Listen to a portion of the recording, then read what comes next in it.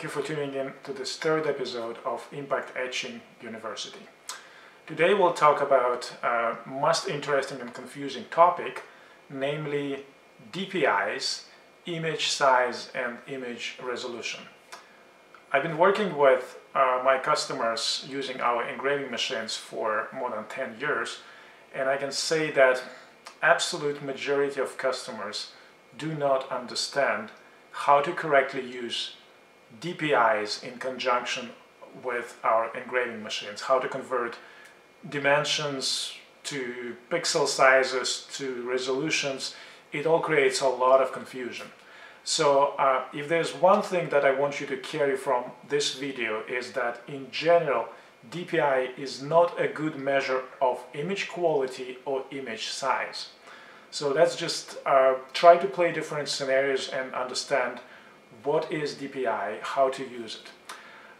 DPI obviously stands for dot per inch. It is a term that comes out of the world of raster images, kind of coming back to the topic of one of our previous videos. DPIs only make sense for raster images, where D means dots and DPI overall means dots per inch. Dots in this particular case is synonymous with pixels. DPI is kind of measure of linear dot density. That means per linear inch of your image, this particular device creates or scans or shows this many pixels. If DPI is, for example, 100, that means that per linear inch of your, for example, stone, the engraving machine will create 100 dots. Notice how I've used the term device when explaining DPI. The thing is, DPI usually works within the context of certain device. For example, when I say that the typical impact engraving machine creates the optimal images at approximately 100 dots per inch engraving resolution, that means that per inch of surface of the stone, it will create 100 hits. When we say that, for example, you scan your photograph with a resolution of 600 DPIs, that means for 1 inch of linear dimension of your photograph, you will create 600 pixels.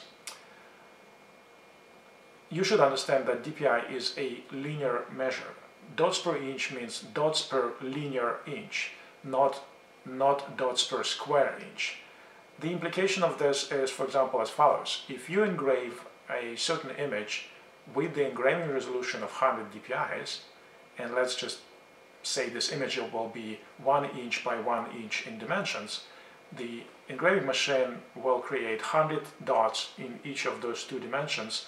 Therefore, the total number of dots in that 1 by 1 inch image will be 100 times 100 equals 1000. That means the engraving machine to engrave the 1 by 1 inch area of the stone will have to hit the stone 1000 times.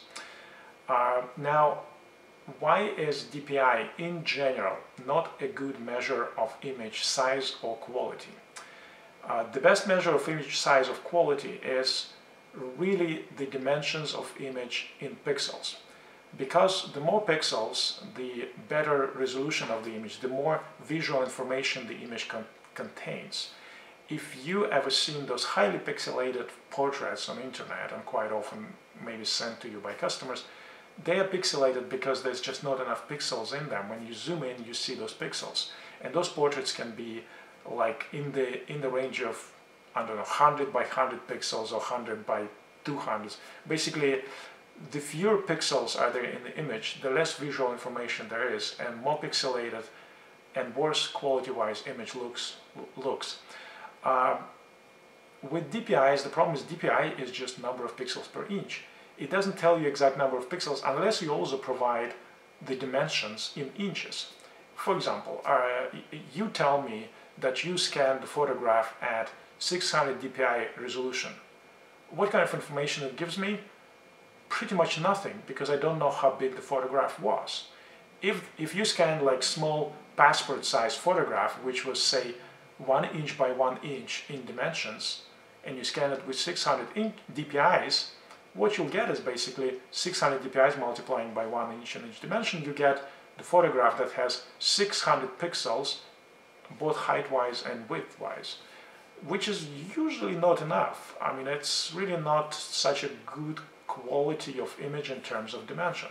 If you now say that you scanned the photograph that is 10 by 10 inches with 600 DPIs, now that gives me another understanding, because I now multiply DPIs by the size in inches, and your photograph will be 6,000 by 6,000 pixels in each dimension. So 6,000 by 6,000 pixels in each dimension, that's really good. That means it's a good quality. I mean, it's a lot of pixels, it's something to work with, and you can easily edit it and modify it to prepare it for engraving, for example. So my point is, if to understand the quality, the dimensions of image, you need to provide both DPIs as well as the dimensions of image in inches. Why not skip to the more universal measure of image size and quality and just operate in pixels? By the way, as we talk about the dimensions of image in pixels, I want you to understand that dimensions of image in pixels has absolutely nothing to do with dimensions of file.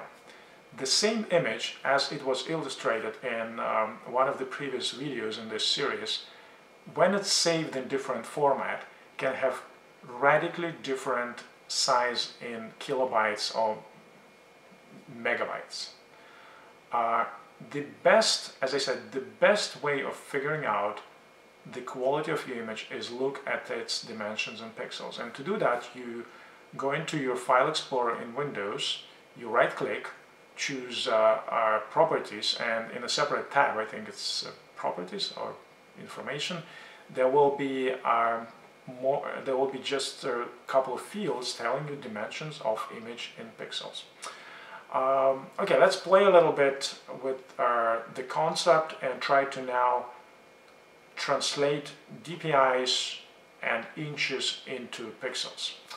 Let's play this scenario. So say you are about to engrave a portrait on stone, and the area on stone that you have for that portrait is 8 inches high and 5 inches wide. What is the optimal size of image in pixels that you need to create or obtain or scan for that engraving to look good? So again, 8 inches by 5 inches, and we know that a typical engraving machine engraves with resolution of about 100 DPIs. It might be less, it might be more, but the impact engraver produces best results when engraving at 100 DPIs because it hits the stone physically with sharp diamond. The cavities created by hitting the stones are pretty big. I mean, if you start putting them closer to each other than hundreds per inch of surface, you will kind of wash out the engraving. That's the quality of diamond engraving, that it's deep, and because it's deep it needs to be slightly lower resolution than, for example, laser engraving. So again, let's start with our input parameters. We engrave at 100 DPIs, and the area on the stone that we have to engrave with is 8 inches high, 5 inches wide. How to figure out the optimal size in pixels? Very simple. You multiply both dimensions by engraving resolution, in which case it will be 8 times 100, 800 pixels, and 5 times 100, 500 pixels. So for your engraving, that will be on the stone 8 inches high by 5 inches wide with 100 DPIs, it's absolutely sufficient to have a file in pixels that is 800 by 500 pixels. Everything above that will mean that the program will scale it down. Everything above that basically is redundant visual information. Everything below that means that the program will have to increase the size of your image at the expense of its quality. What quite often happens is that my clients prepare the images in Photoshop, for example, and they specify dimensions in Photoshop, and they specify the resolution that completely out of whack and does not match the resolution you engrave in a typical engraving machine. For example, you know that your engraving on stone will be, I don't know, 10 by 10 inches. But from some reason, when you start designing it in Photoshop, you design it at 300 DPIs. So you end up creating a file that is 3 times bigger in each of the dimensions. So basically, if instead of specifying 100 DPIs in Photoshop, you specify 300 DPIs in Photoshop, then you'll get a file which is 3000 pixels by 3000 pixels. Whereas 1000 by 1000 is enough in this particular case. So you end up feeding into the machine the file that is not 3 but 9 times bigger, because it's a quadratic dependence, right? You make it 3 times too big in each dimension, it is 9 times too big in terms of pixel count.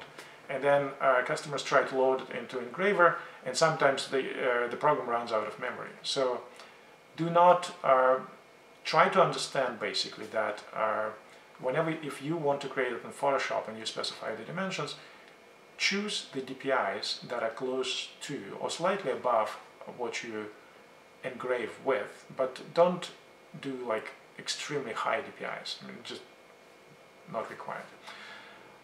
Okay, to summarize, I'm not sure if I confused you more about DPIs or not. To summarize, DPI is really a bad measure to judge, to measure the quality of image, because DPI in itself does not tell you about the number of pixels in the image, which is really the biggest contributor to how much visual information is there in the picture, is there in the image.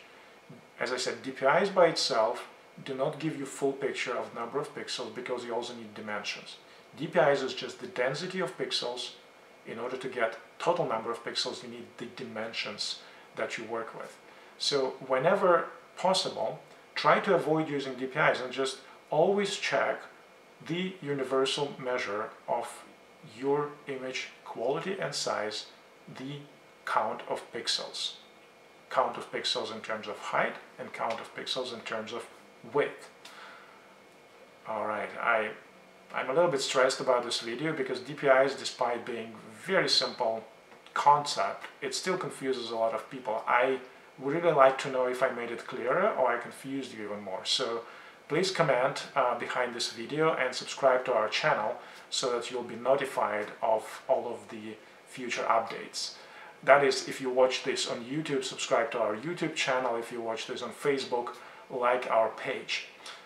I'm Andrei Larionov, Director of Economical Solutions.